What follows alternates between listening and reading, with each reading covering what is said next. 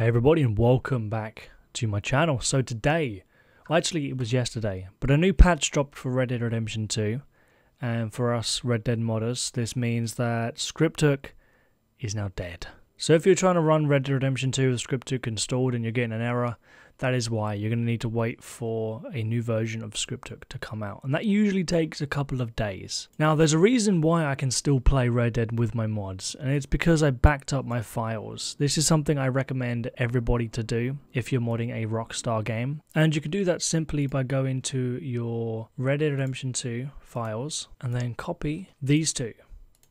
Play Red Dead Redemption 2 and Red Dead Redemption 2.exe. You want to copy those and then make a new folder, put them inside the new folder and leave them there.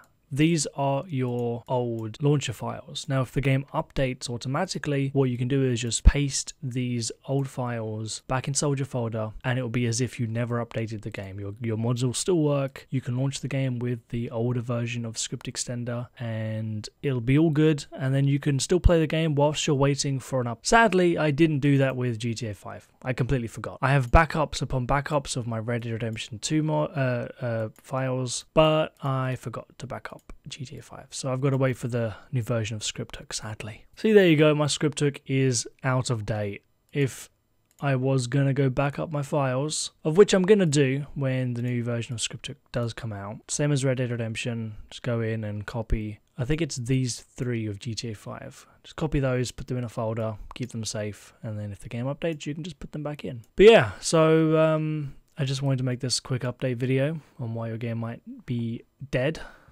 And yeah, if you do have any issues with modding Red Dead Redemption 2, a better way to get help from me is to join my Discord server.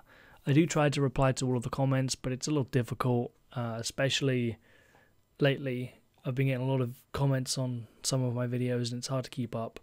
So there'll be a link to my Discord server down below if you need any help or if you just want to join the server. Anyways, hope you enjoyed the video, and I will see you in the next one.